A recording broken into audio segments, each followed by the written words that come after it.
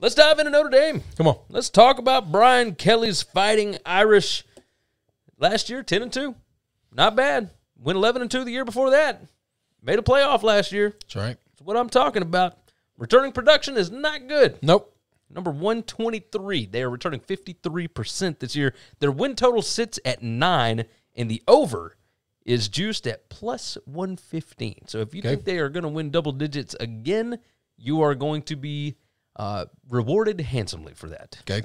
Rewarded handsomely. FPI has got them going 8-4. SP Plus has got them going 7-5.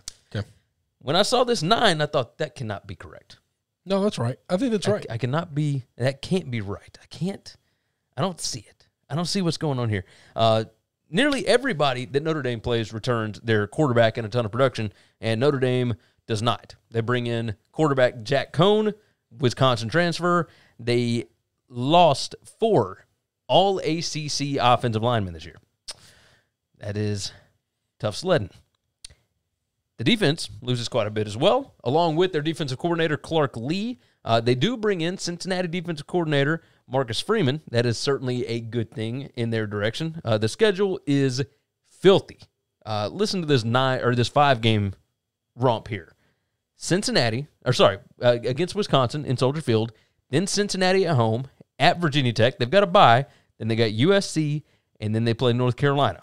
That does not include a game at Stanford late, a game at Virginia. They've got at Florida State to start with, and Toledo, the team that's got the number 1 most returning production in the country, in their first 2 games. Oh, and then there's also Purdue, which we've seen what they can do. David Bell, wide receiver, all that. Jeff Brom is always good for something crazy. This is tough, man. Like, I trust Brian Kelly. I'm going to go under the 9, though, this year. I think this is the down year, and then they're back to normal next year. Okay.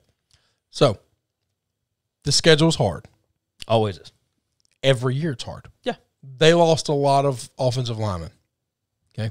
They have become the new Wisconsin, where if you don't know who to take in the draft, just take the next best offensive lineman available from Notre Dame.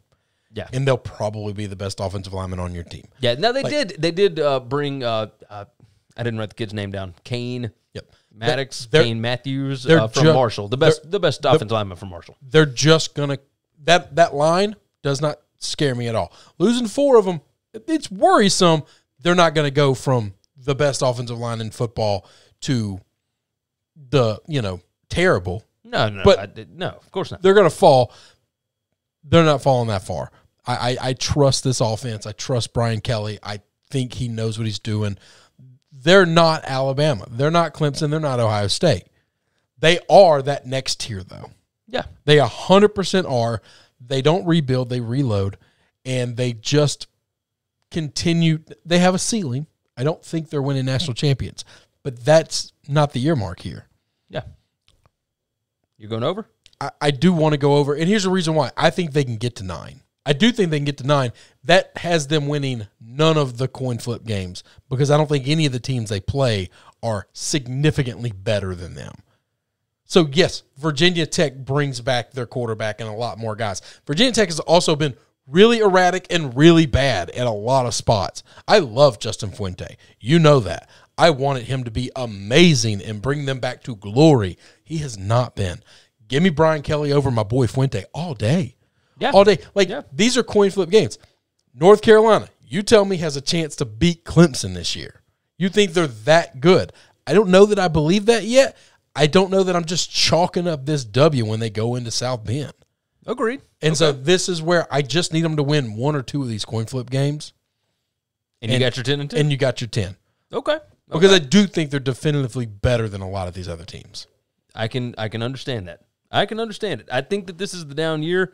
You think that they just roll right along. I think they're going to continue to roll. Now, I mean, there's a big difference between going 10-2 and 11-0, which is what they were last year. Yeah. Before they play Clemson in the championship game. This is true. No conference for them this year, though, and boy, that schedule is a lot harder. That is something fierce. Yep, leaving the ACC actually hurts them. Yes, it does. Yes, it does. Thanks for listening to the Winning Cures Everything podcast. The website is winningcureseverything.com, and if you want to connect with us, we're on Twitter @GaryWCE, @ChrisB Giannini, @winningcures, or you can email us, Gary@winningcureseverything.com or Chris@winningcureseverything.com. Subscribe everywhere you need to subscribe, and we'll see you soon.